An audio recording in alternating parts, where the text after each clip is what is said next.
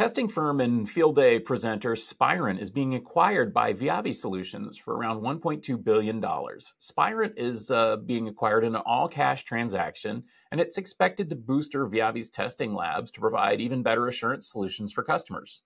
The move comes as Spirent has seen revenues fall over the past year, and the UK-based companies being picked up due to weakness in the British pound.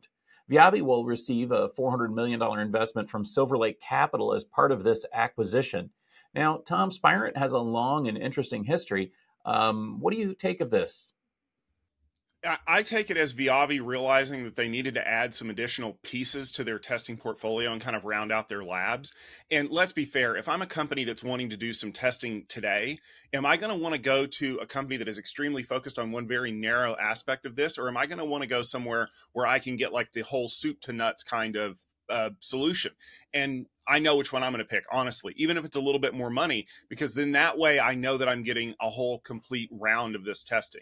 And I loved Spirent when we got to look at them all the way back. What was it, like Networking Field Day 4, when I was still a delegate at Networking Field Day? And it's fascinating to me to see kind of how the whole testing methodology and things like that work. But here's the problem.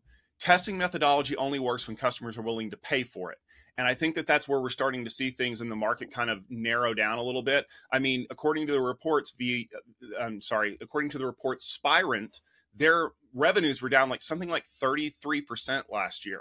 And when you couple that with the fact that the British pound is a whole lot weaker now, thanks to other things that are going on, it's almost like it's a bargain to pick up these companies. So when you look at what the transaction amount was, it was really like right at 1 billion pounds. So do the math, it's like 1.3 billion US dollars.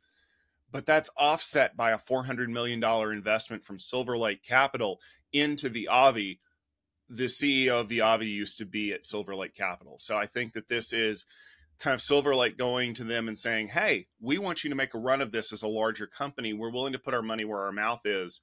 But maybe kind of the undertone is that if something doesn't work out, we have enough pieces here that we can package them up and sell them off as a separate entity that we can use to recoup our investment and then kind of see where things go from there.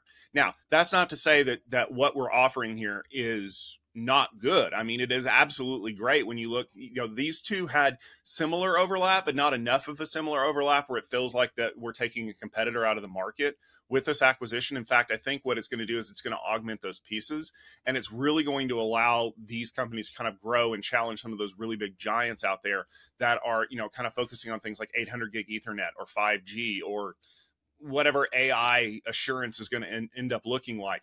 I think that having them as kind of a neutral third party, if you can say they're neutral, or at least they don't work for these companies, is a way to kind of provide value to people who want to get these things certified. So I'm actually kind of bullish on this acquisition.